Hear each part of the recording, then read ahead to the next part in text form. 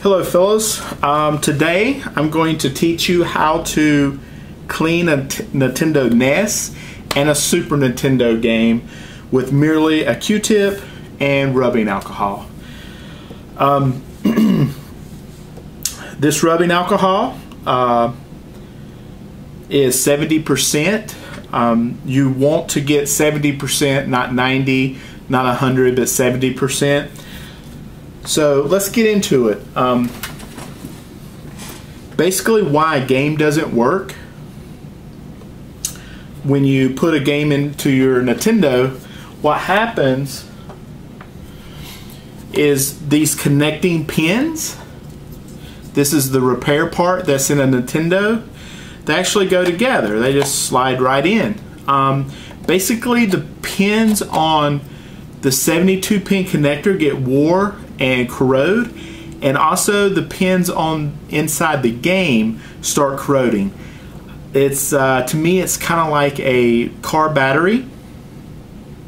You put your battery post on, it'll start corroding and eventually won't work. Same difference. This connects to your this is inside your Nintendo NES motherboard, and basically if it corrodes, it's not going to get the information that it needs to start the game. I could go into a little bit further details about it, about the CIC chip, which you'll get a lot of blinking and blank screens from the CIC chip.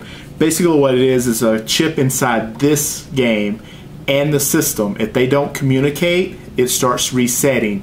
The system think that there's an illegal copy of the game in the system. So let's get to it. Basically, you take a Q-tip, moisten it with the alcohol, and we're going to rub the inside pins. Let's see if we can get a closer view of these pins. It's the long strip. It's almost like a board, a computer chip board, and it has the pins on the inside. So we're going to use this, and we're going to rub the top pins first. We're going to go back and forth. We're going to put pressure on it. You're not going to break the board. You may break your Q-tip first. So scrub it like you're scrubbing dishes. We need all of that corrosion off. Pull it out, and I don't know if you can see the corrosion. See the corrosion on the Q-tip there? We want that off. This game is pretty not as bad as most games. Get you know, a game that's been in a system for 20 years, it'll come out and it's really dark. So we're gonna keep cleaning this, keep rubbing the pin, and it gets a little darker. So we're gonna, once it gets kind of smudged, you want to actually change Q-tip. So we're gonna change. We're gonna keep going,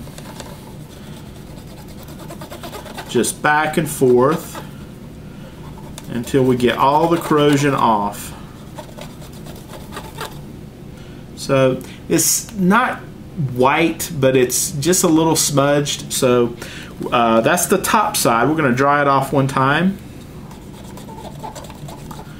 Just a little bit of smudging. So we're going to flip the game over, and now the opposite side pins.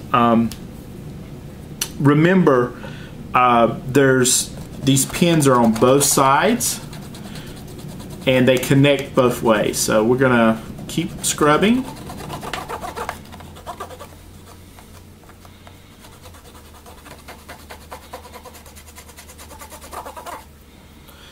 Ooh, yeah, this one's dirty.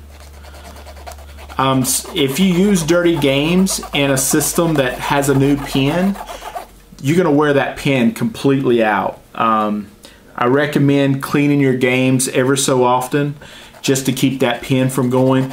If you buy a system like the ones I have for sale that has the CIC chip disabled and new pins or adjusted pins, you're not going to have problems as long as you keep your games clean. If you pick up a game at a flea market that's been sitting out, you know, in someone's basement or sitting in a game for, you know, the last 15 years, most likely that game's got corrosion on it, and you're going to stick it into a new system that has a new pin, and it's just going to build corrosion that much faster. So you want to keep your games clean. I recommend doing this once a year. Also, if you get any games at flea market, yard sales, basically anywhere, you want to clean the pins just like the way I'm doing. There are better ways to clean these games, but it takes more than something that you might have in your household. There's actually bolts or screws in the back of the games. When I clean a game, normally I'll get my security tool out and pop these 3 screws out, get to the board, and actually I have devices that I can clean the board a little bit better than a Q-tip and alcohol. But this you get the gifs, and this will work. And so if you have any issues, please message me. If not, then thank you for watching.